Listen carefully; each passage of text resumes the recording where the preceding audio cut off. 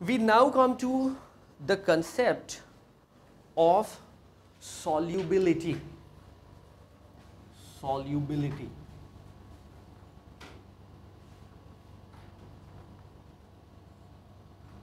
It's our common experience that if I have a glass of water and I start adding sugar to it, okay, what happens? Till a point I'll be able to dissolve the sugar. Beyond a point, I'll not be able to dissolve the sugar. So there is a maximum limit to which I can add sugar to a glass of water, and by glass of water I mean a specific volume of water. That may be, say, for a standard glass somewhere around 250 ml. Fine. Now you must have also experienced that if you take ice cold water, or you take water straight out of the fridge and then you try to dissolve the sugar in it, it is difficult for the sugar to get dissolved. Okay, why? That we'll discuss later, but right now you just try to understand this, that if we take out if we take out a glass of water at lower temperature, the amount of sugar that you will be able to dissolve into it is less. So this thing, and what do you call that solution when it can dissolve no more of the solute? It is called a saturated solution. Fine. So what are we trying to define here is the amount of solute that the maximum amount of solute that you can dissolve in a given amount of solvent at a given temperature. That is called solubility. Now you should be clear about certain things. If I say in a given amount, then what will happen? Suppose I have 1 glass of water and it is able to dissolve 3 tablespoonfuls of sugar. Then if I have 2 glasses of water, what happens? It will be able to dissolve 6 tablespoonfuls of sugar. And if I have 10 such glasses, then 30. Now it will be defunct. This definition will be defunct. So I have to take it sort of per unit volume, isn't it? Only then it will be of some use to me. Why? Otherwise it will keep on varying.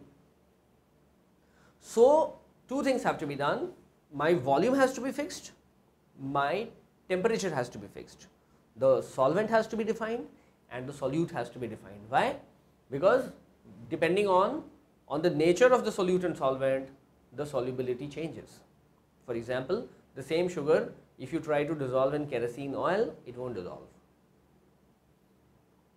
Okay, it won't dissolve. So for a given solute and the solvent at a given temperature, at a given volume, whatever is the maximum you can dissolve, that will be called the solubility of that. Okay, so the maximum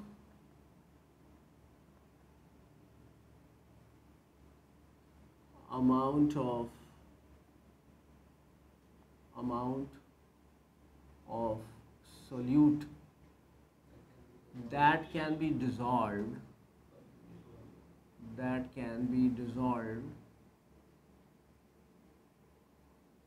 in a specified amount of, and that specified amount we'll see what it is, specified amount of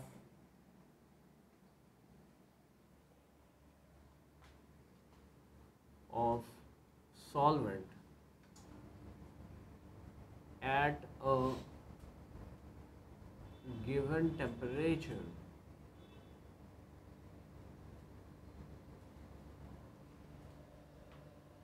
the maximum amount of solute that can be dissolved in a specified amount of solvent at a given temperature is called solubility of that solvent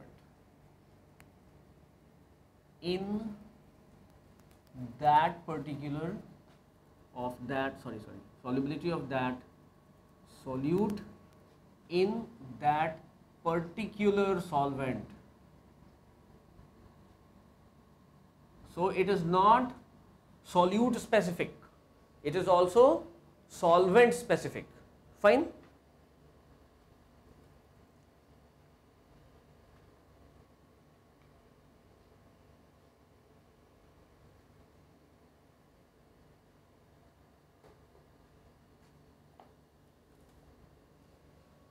Fine. So solubility obviously depends on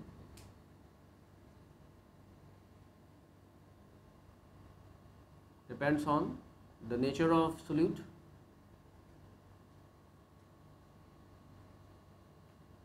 second nature of solvent, and temperature. That is very important.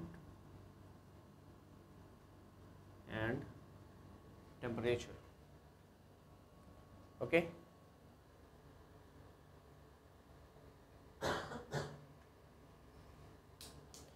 Now what I do is we discuss the solubility of a solid in a liquid. Solubility of a solid in a liquid. Solubility of a solid in a liquid. So what happens? What happens? Certain solids, say sugar, okay? Sugar dissolves in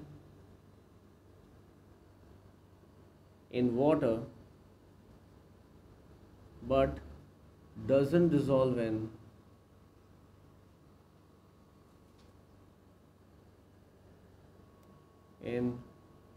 kerosene oil. Okay. Same with salt. The same thing happens with salt. Okay. Now naphthalene. Naphthalene, you have seen,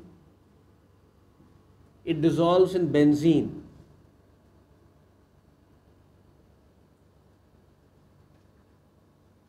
But doesn't dissolve in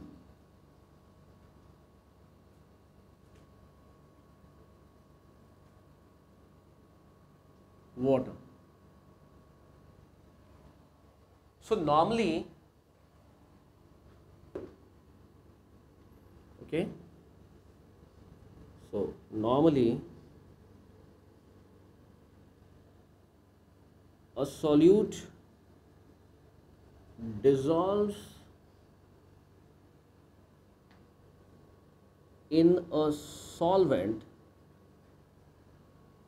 which has the same atomic interactions, which has the same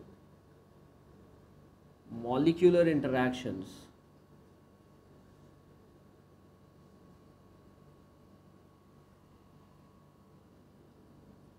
as the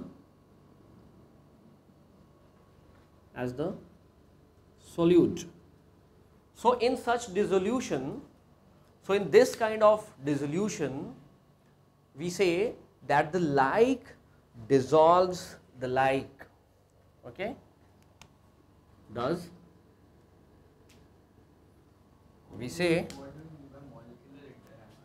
that means the molecule to molecule attraction of the solute should be of the same kind as it is with the solvents. Then only it is able to break it.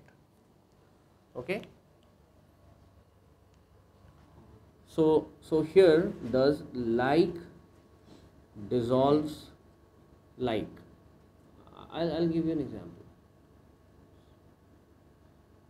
For example, water is a polar solvent.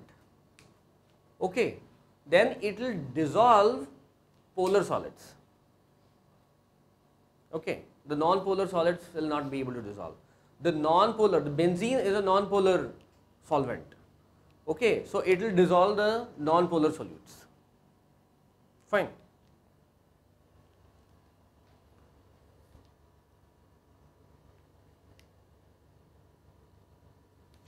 Now, what happens if you put a solid inside a solvent? If I put a solid and try to stir it, what happens? Gradually, the molecules of the solute, they start moving into the solvent, and the concentration of solute in solvent starts going up. Correct? This process of the solute passing on to the solvent, into the solvent, is called dissolution. You're dissolving it, right? Dissolution is the noun form of noun of the verb dissolve. That's all. Okay. So as we put a solute into a solvent, the concentration, the solute molecules pass into the solvent,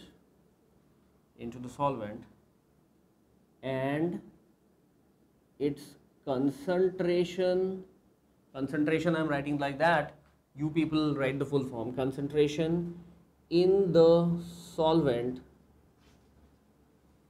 increases. This process is called dissolution.